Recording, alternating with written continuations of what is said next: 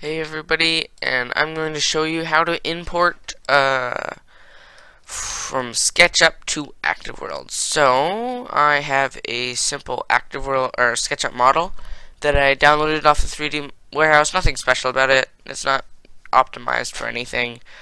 You're going to need Sketchup for this and Accutrans. I'll get into Accutrans later. Yeah. So so we have a model, and we have a person here.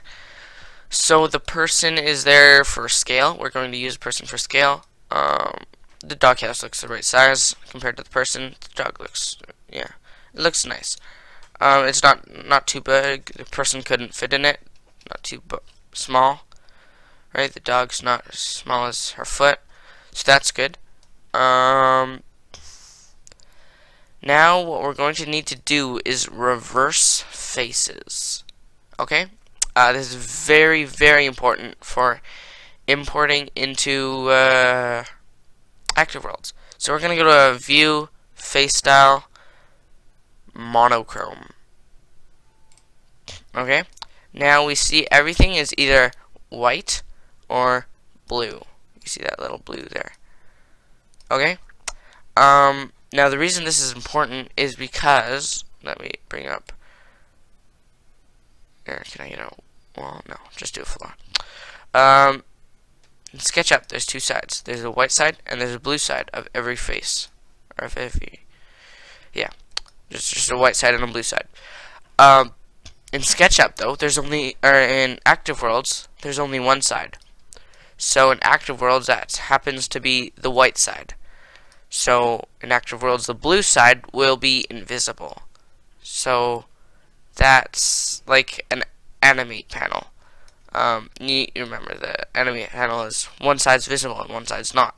So that's, we have to make sure that the side we want visible is white. Okay?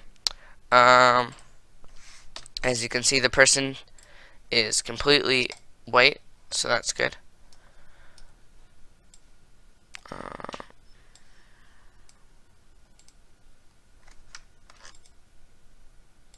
Let's get rid of these borders here. Never got rid of them. Okay, so I'm just gonna edit component here, and I'm just gonna select that and click reverse faces. Now this changes the face from blue to white. So now that's visible. Okay. Change this. Reverse faces. We're gonna reverse that face. Reverse face. Okay. It's all good. Everything's good. Okay. So that's done. Now I'm just gonna get rid of her because we don't need her anymore. And we can go back to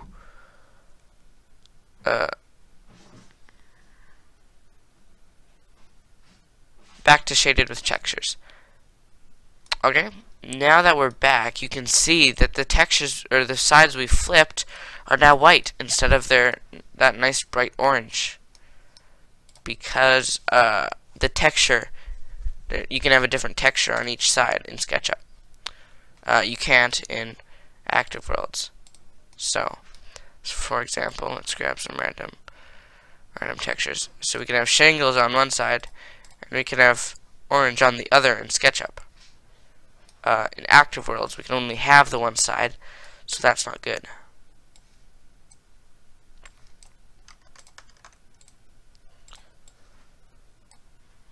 Just delete that. Okay. So I'm going to go over here, edit component, and I'm just gonna fix this up by applying some nice orange paint around here. Boom. Boom. That's good. Okay. That's done. I think. Looks done to me. Okay. So, now that that's done, we can get out of this component. We can go File, up here, and we can go Export. And we can go Export as 3D model. Okay? Make sure, though, you save it. Save it before you export it, or just in case it crashes or something. So we have doghouse.dae. So there's two options. There's Google Earth file.kmz, and then there's collidafile.dae. We're going to want the collida file. Okay? And we're just going to go export. Okay? So that's good. Now that that's exported, we have doghouse.dae. We have the saved file here.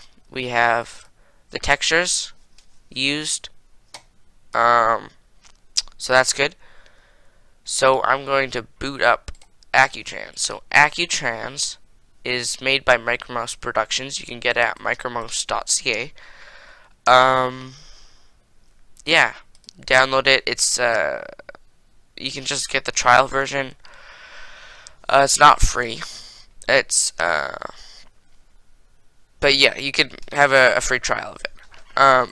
Same SketchUp. I'm using the free trial here, or the free version of SketchUp. Free version of AccuTrans. Or the trial version of AccuTrans. Yeah. So I'm just gonna grab AccuTrans here.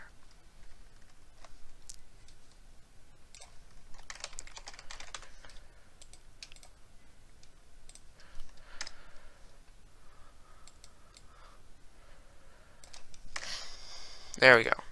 There's AccuTrans. I got version 2014 .2.0. So we're just gonna go open and doghouse, and we're gonna go any file, and we're going to choose our doghouse.dae. Let's open that up and just wait for it to import. It might take longer depending on your configuration. So here's our file, here's our dog. It imported very nicely. So now that we've got that, we get to export this. So we go file, we go just save as. No, we want to save with options. File, save with options. Okay. So here's our save with options. Now the files that are recommended for ActiveWorlds are .rwx, and AccuTrans is actually one of the few converters that uses .rwx. So that's why we're using AccuTrans. It looks a bit older, but it works really nicely, even with the newer files. So here, renderware.rwx. Okay. Not an avatar. Double-sided. We can select double-sided, and that will remember our problem here with double-sided. If we select double-sided in this option box, it will work. A file with double-sided walls like this will work, or floors.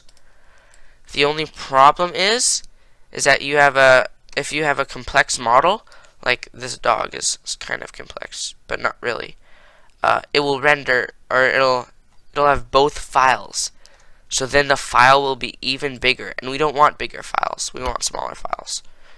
So we're gonna go copy textures, and we're gonna save them as a JPEG. So quads, UV, JPEG.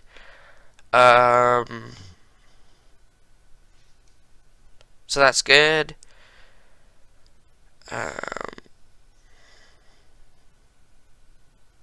Yeah, everything's good. So we're just gonna go save. It's going to save it in we're gonna make a new folder. We're gonna call it Doghouse Final, and we're gonna save it in there. Boom. Should be done. So we're gonna open up Doghouse Final, and we have our doghouse.rwx and all of the textures. Okay, and that is actually it. Whenever you're sending it to your owner, I send it through Skype a lot of the time, you're going to want to zip it up. So go new, compress zip document, and we're going to call it doghouse. Dog house. And you want it all lowercase. So let's just rename that all lowercase. Doghouse. There, doghouse. No, we want it lowercase. Dog house.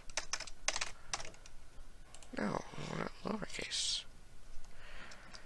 Dog. Okay, let's try that. Here we go, house.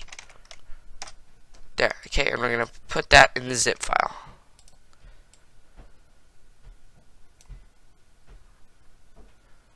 Oh wait, no, it's already in there. So it's in the zip file. Okay, and you're gonna want to send them all these textures, otherwise your object will be textureless. So send them the zip, or if you're the owner, yeah, if you're the owner, just put these textures in your textures folder and put the zip in your objects. Okay, and that's it. Have fun.